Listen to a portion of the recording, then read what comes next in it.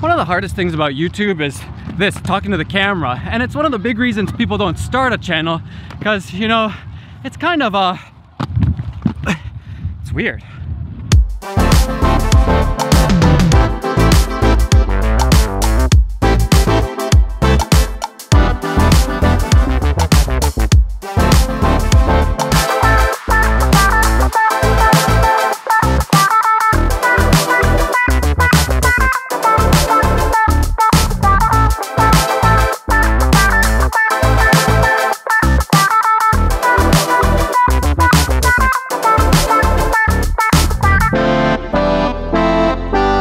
Let's talk about how to make it natural. Some real practical tips you can do right now.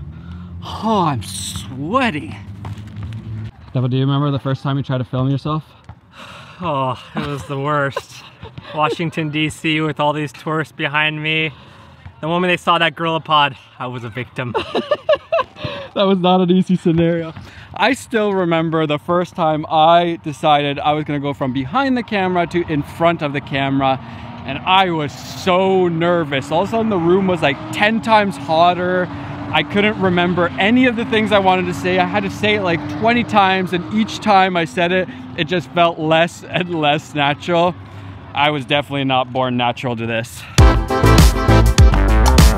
So here's some things that I've picked on over the last 4 years of doing YouTube that have really helped me to become more natural with the camera.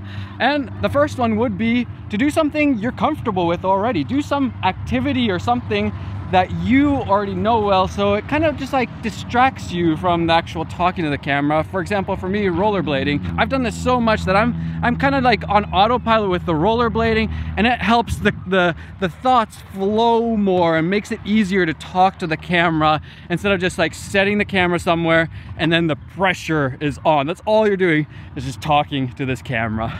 But we chose the wrong day to come to the skate park. Oh, it's so hot and sweaty. Let's get back to the office, back to the air conditioning. Oh my gosh, I'm just gonna, good thing I don't have any important meetings today. If you've ever been to Canada, our pride and joy is Tim Hortons.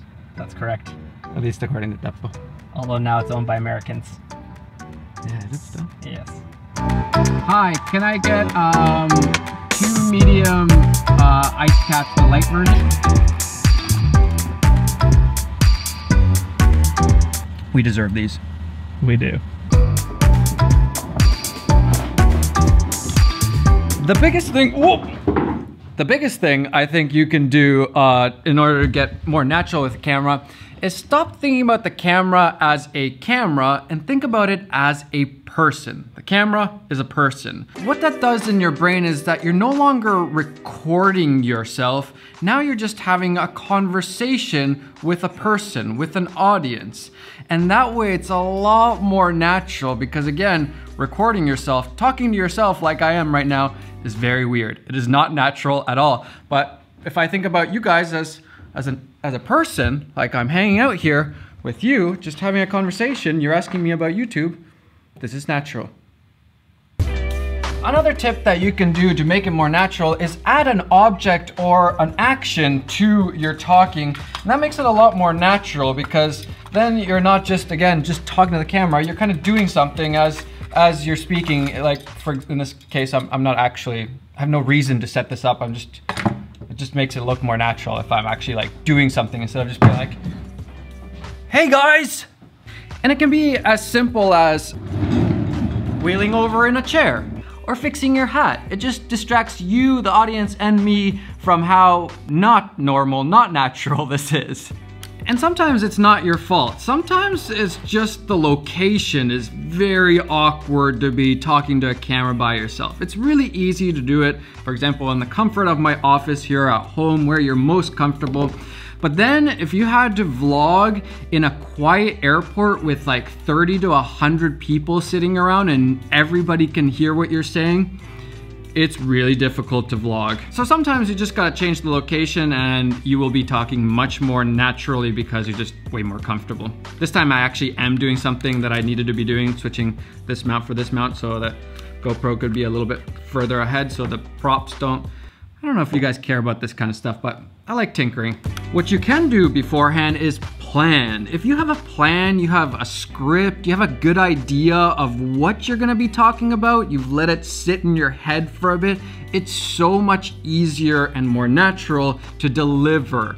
If you don't know what you're talking about, for example, if you had to read someone else's script or talk about, you know, if I had to talk about astrophysics or something like that, it would be virtually impossible for me to do it naturally. That takes like a lot of skill. That's an acting skill right there. But if, you know, if I had to talk about FPV drones, ask me a question and I could talk about it forever because it's something that I'm really into. I already know that stuff. So plan your video out. That's gonna help a lot.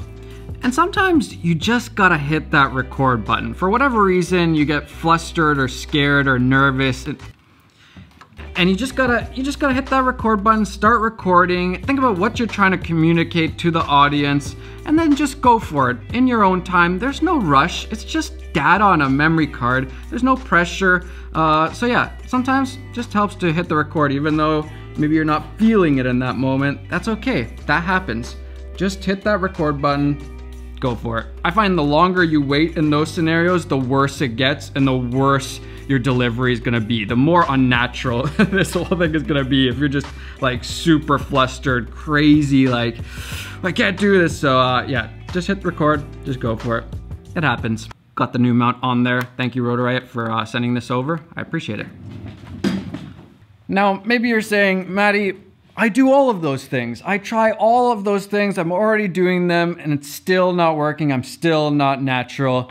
Well, it's just practice. It's gonna take time. I felt so uncomfortable the first year of YouTube, and then I got a little bit more comfortable the second year, but I was still kind of uncomfortable. Third year, I was like a little bit better. Now I'm much more comfortable with the camera.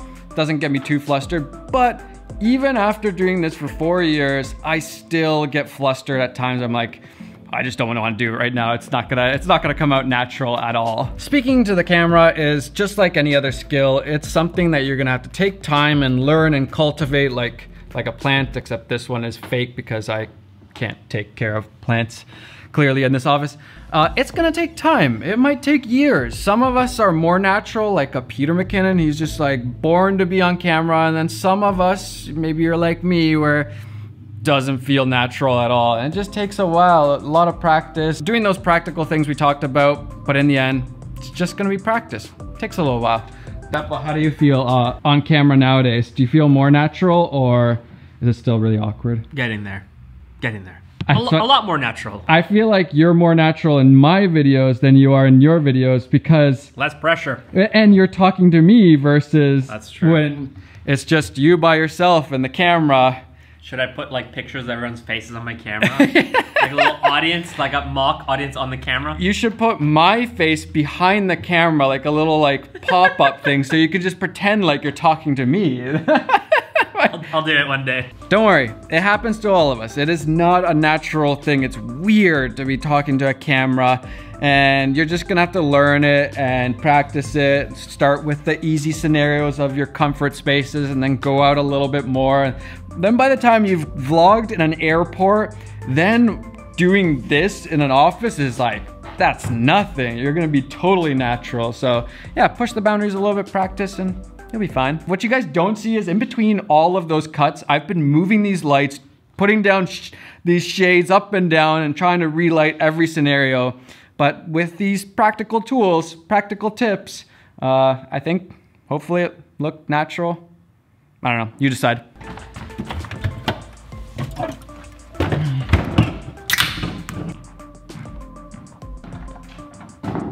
Either way, eventually you'll get used to it and you won't feel like a total idiot like if you were wearing this everywhere. That's what it's gonna feel like at first, but it'll get better. All right, bye.